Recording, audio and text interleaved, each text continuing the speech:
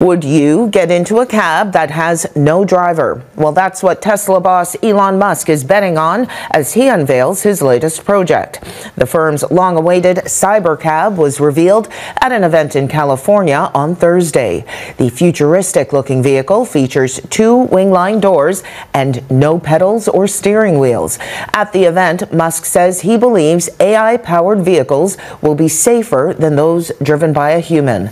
But production on the Cybercab likely won't begin for another 2 years.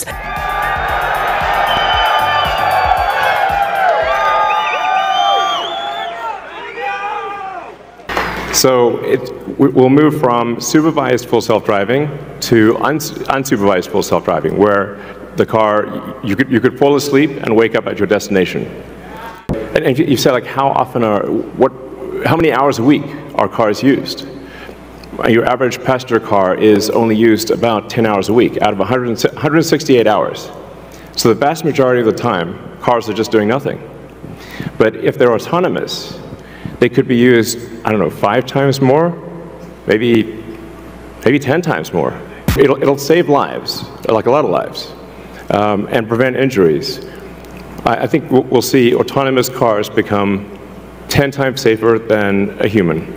I think the cost of autonomous transport will be so low that you can think of it like individualized mass transit.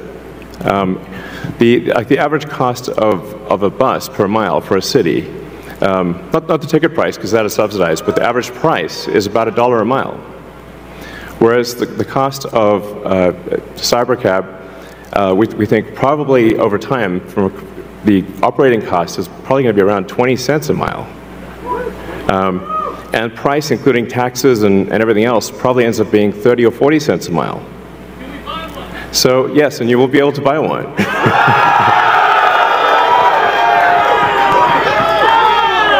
Yes, exactly. We expect the cost to be below $30,000.